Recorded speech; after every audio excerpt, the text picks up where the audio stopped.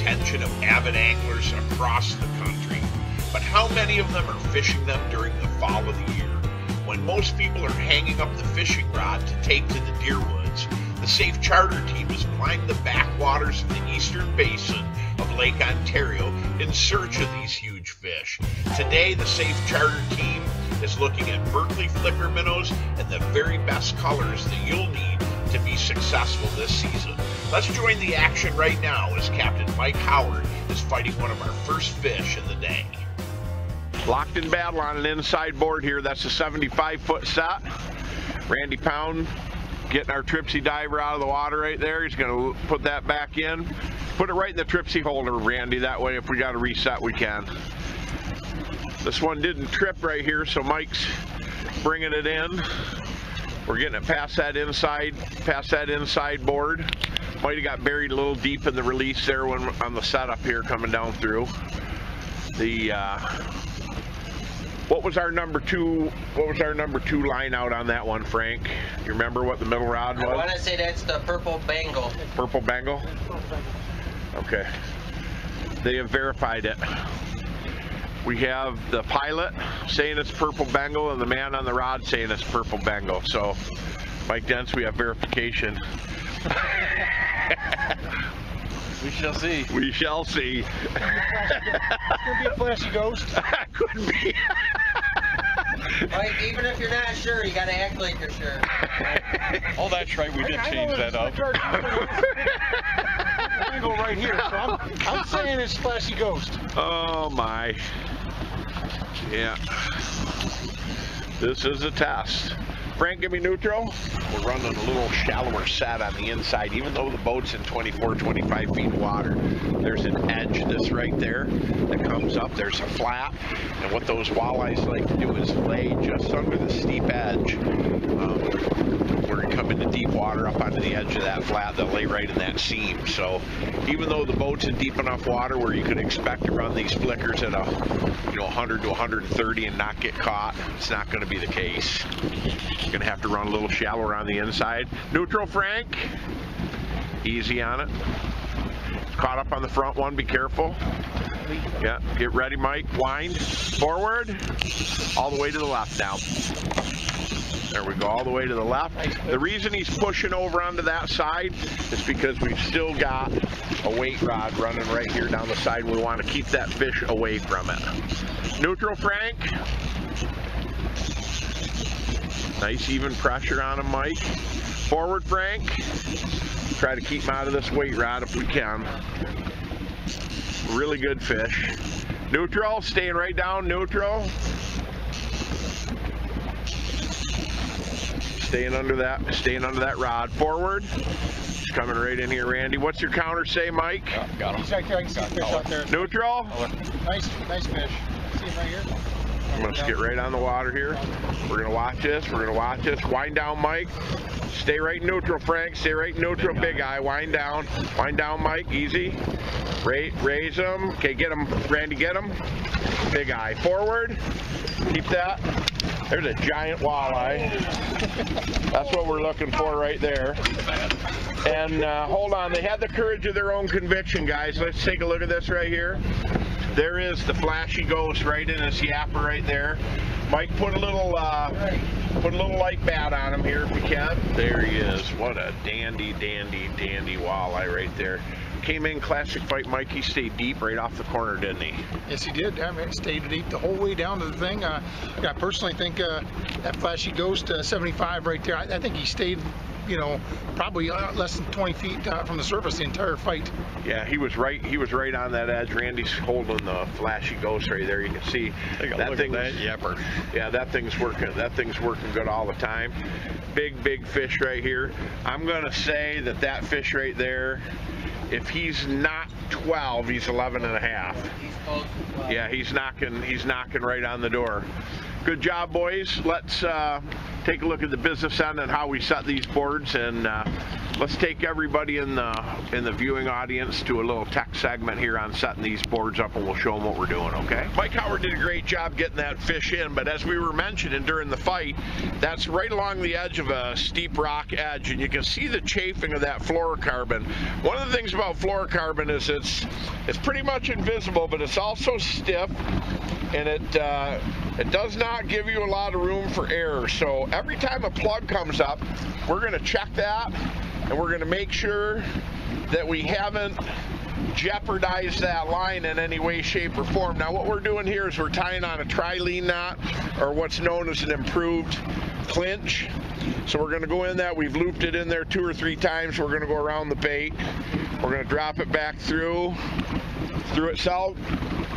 And as we pull that tight, we're going to wet that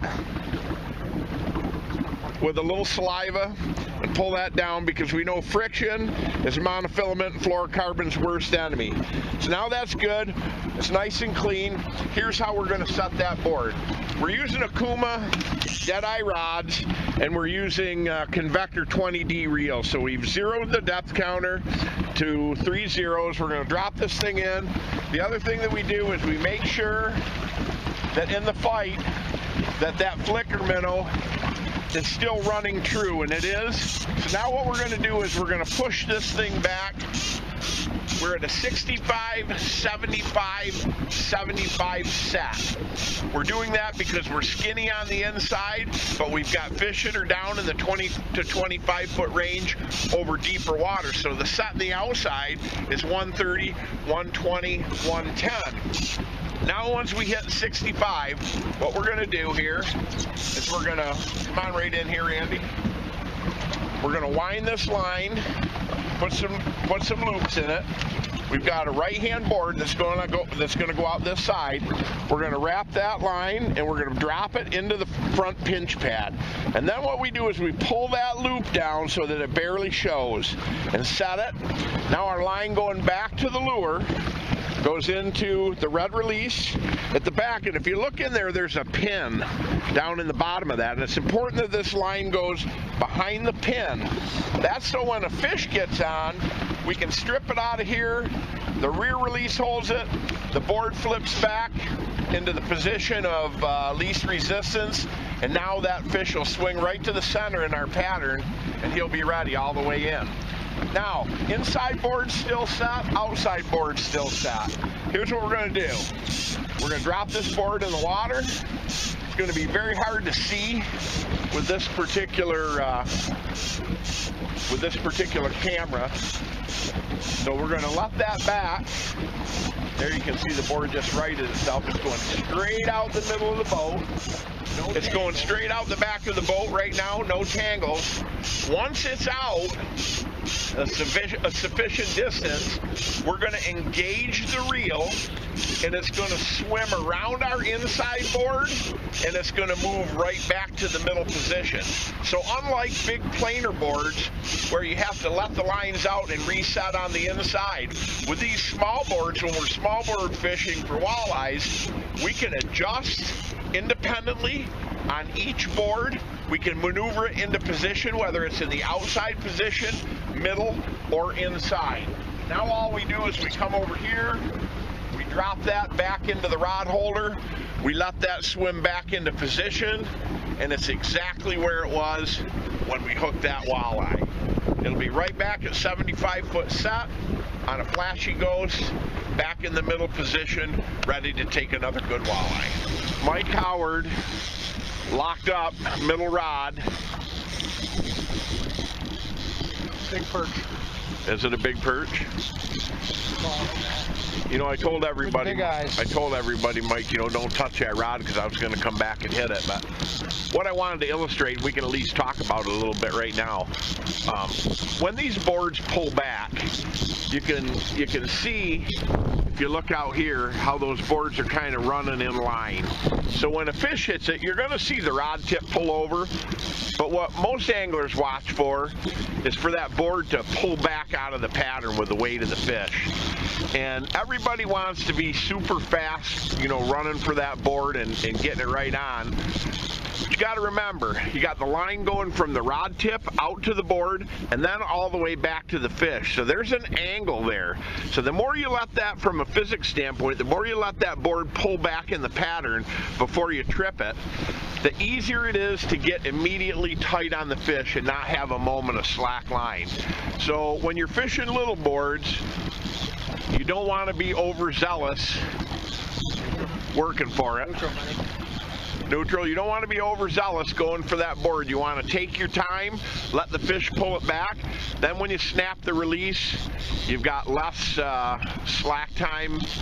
You're going to have a more positive hookup. You're going to land more fish.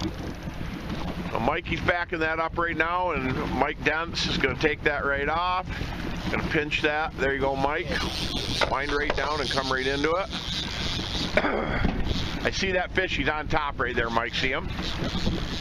He's just this side of that other board. How deep are you, Randy? Frank Colbach, step right in here for me, will you? Make the prediction. What do you think? It's all on the line now, buddy. I'm gonna go with walleye. You are. I think that's a good choice.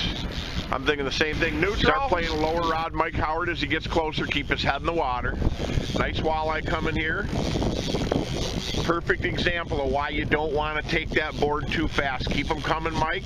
A little quicker so he doesn't shake. A little quicker. Okay, get him, Mike. There it is right there. Bring him right in. Right off in the net. Perfect example. Purple flash, Frank. There's that purple flash, and you can see it's a veteran. You can see some of the war wounds on that, where the teeth of those eyes and what have you have got that. Purple, silver, pink belly. Beautiful, beautiful that fish right up. Bait, and yeah, there's a beauty. Nice walleye right there. Perfectly played. Mike Howard, he picked that up nice and slow, didn't he? Tripped that, had good pressure on it all the way. Mike Howard did a great job on that fish. But you did a good job netting, buddy boy. You know, we're catching some great walleye and we're catching some pike. Let's take a look at some of the baits that we're using to access these fish and have success here in the eastern end of Lake Ontario. That right there is a Berkeley flicker minnow. This particular one is an 11, 4 1/4 inches in length. This particular bait, you can see, is silver with a black ladder back and a tinge of purple on top of it. That one is called a Flashy Ghost. The 4 prominent bait colors that we use to be successful on these fish are the Flashy Ghost, Flashy Pearl, which is a basic white bait, Slick Chartreuse in that 11 size, and the Purple Bengal. Those are the 4 baits that absolutely have to be in the pattern each and every day. Now, these flicker minnows, one of the nice things about this Berkeley flicker minnow is that from a price standpoint, anglers can afford to load their box up with a variety of different colors because they're reasonable to buy. And what's nice about these is that they dive to 24 feet. So depending upon how much line you let out, you can vary them anywhere from 8 or 10 feet down all the way to 24 feet in depth.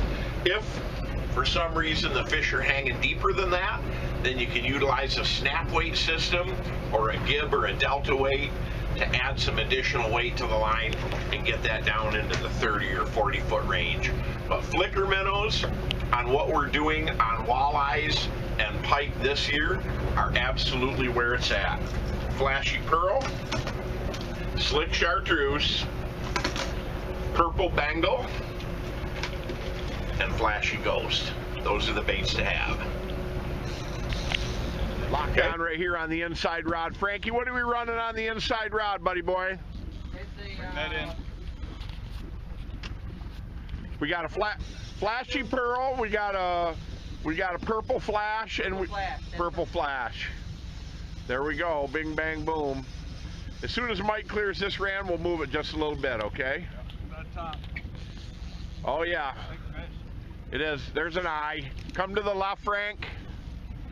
Yep, for sure. Look at the mouth on it. Yep. Neutral, Frank. Come over here, Randy. Let's get right over here on this side. We're going to work it in. Mike Howard, are you not? I will. Okay. Forward, Frank. Keep them coming. Our old buddy Mike Dents is with us today. Mike, tell everybody what you're about to do.